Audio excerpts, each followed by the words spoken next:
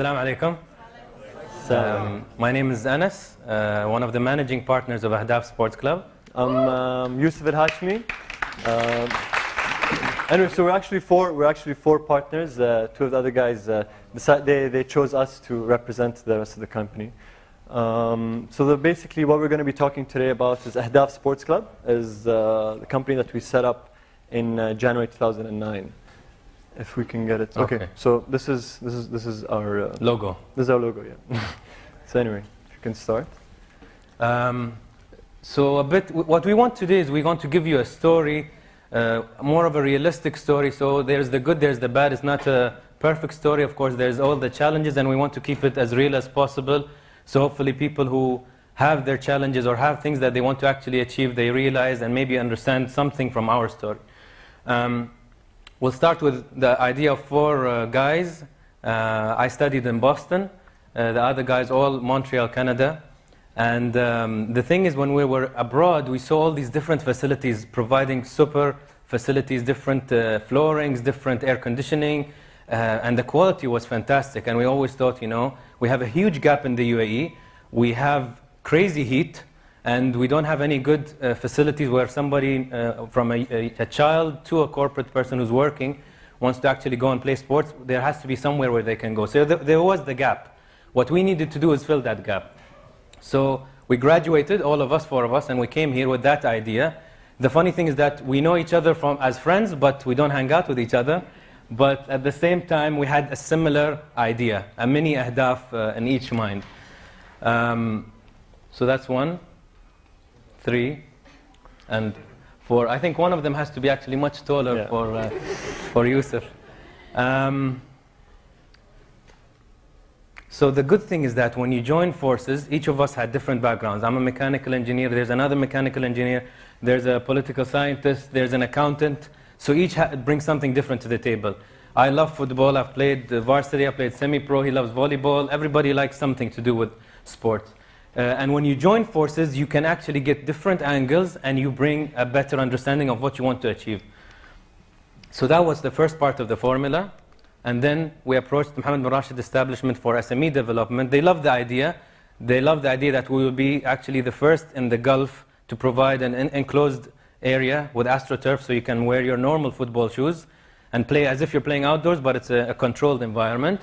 So they approved it. And then some challenges came, and that's where the last part of the formula is. Following up on that, finally, after we actually managed to get our business plan up and running and everything together and a lot of the hard work, touching back to the previous talks that were held today, it's not just having an idea, action, and then just, having an idea and just going through action. You have to plan. You have to make sure everything is solidified. You have to make sure your business plan is solid. And that's where we got a lot of help, as Anna said, with Mohammed bin Rashid establishment. But I think one of the most important traits to have for any young entrepreneur is perseverance. We're like small fish in a very big pond with a lot of hamurs, as we say. So we have to learn how to swim amongst them without getting eaten. And perseverance, it could be stubbornness, but it could be seen as a very good way. Do not accept no as an answer, as a final answer. Never take no as an answer. If we took no as an answer, we would have never had an Ahdaaf. We went through several different government entities to get the proposals accepted and so forth, so we can find a place where we can establish Ahdaaf. We got rejected once, we went back. We got rejected twice, we went back a third time, we went back for the fourth time, we finally got accepted. So if it wasn't for our anad or us being stubborn mules, we wouldn't have been able to get it done. If we have to use the word Mindshift, I think we'll use it firstly here, because if we went about it the typical way, after the first or second rejection we'll be like, no, we're too proud, forget this idea, it's not worth it, and we're not going to do it. But we believed in it, and we thought, yes, if we just get a chance to establish this, people are going to see that. So we stuck to it. Coming back to the goal was, of course, to bring a new facility, an excellent facility for anybody to actually get a more active lifestyle. We have alarming numbers. We have high diabetes numbers, high cholesterol, and and obesity. And what we need to do is get people to be more active. When we were young, we had the Fridge syndrome. Every day after school, it's always in the neighborhood playing football or playing whatever. I remember we also had something called foul Kendora. So if the football would actually kick between the Kandora and it gets stopped, that's actually a foul. So that was something that we brought. So the good thing is that we were very active, and that was just a small generation back. And nowadays we have the iPad, which I saw everybody holding today. We have the iPad generation, we have the shopping malls, and we have everything that keeps you so entertained that you don't become active anymore. It's good to have those things in moderation, but at the same time you really have to do some activities.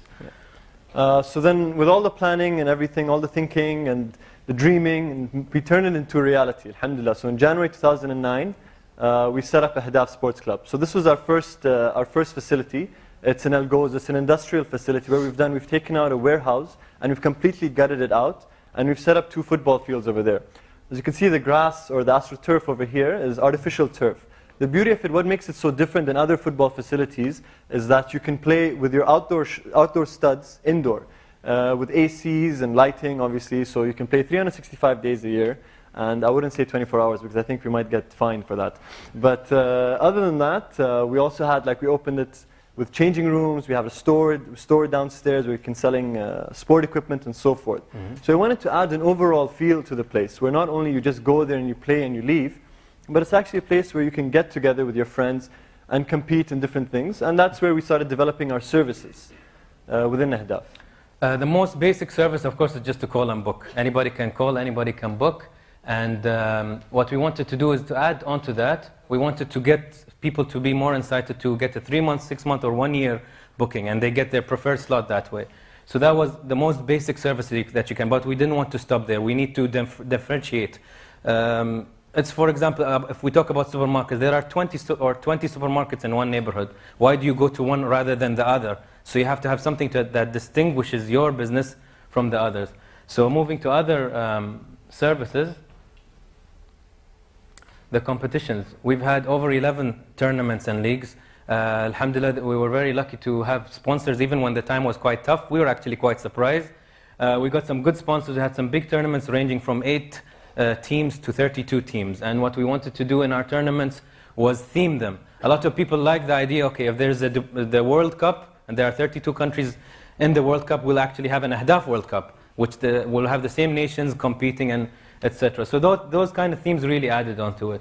Adding on to the World Cup, we organize in such a way where, for example, if you're Argentina and you have a game against Netherlands, so it will be based upon the same time, the same day that the real games are happening. So you get a better sense of the feeling, and you finish your game, and you can go and you can watch it live. As Anas was saying, so our tournaments, they were ranging, sorry if you can just go back.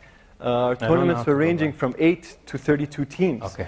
And the last tournament was a lot of fun. It was, we were very lucky to get the patronage of His Highness Sheikh Hamdan Mohammed bin Rashid Al Maktoum. And we had the Ahdaaf Government Entities Cup. It was the first of its kind, and it was the biggest indoor football tournament during Ramadan in terms of for government entities, where we offered the cash prize of over 100,000 dirhams for the winners. It was a lot of fun, and the beauty of it, their entry was free. So all the government entity staff could just join and play. All they had to do was show their IDs that they work within that department, and they could come and play. Obviously, with the help of sponsors and with the help of so forth, we were able to make this into a reality.